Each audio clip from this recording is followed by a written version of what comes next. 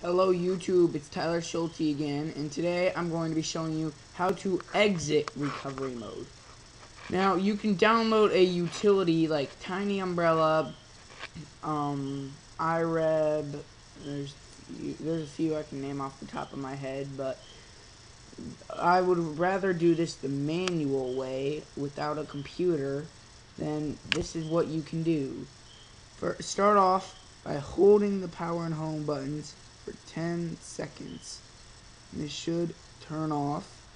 And then continue holding them. And it should start booting. Now, it's varied from time to time, but sometimes my iPod has taken as long as 5 minutes to boot out of recovery mode. But once it boots out of recovery mode, it will be fully functional, and the second boot will be the average time it takes for your iPod to normally boot. So we're just going to wait for a while and see how long it takes this to boot. And wow, that was actually a very fast boot.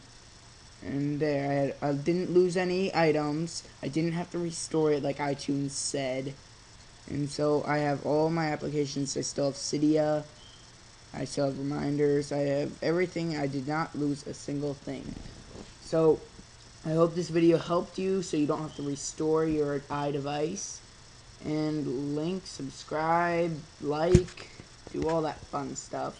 So have a good day, and I hope you like this video.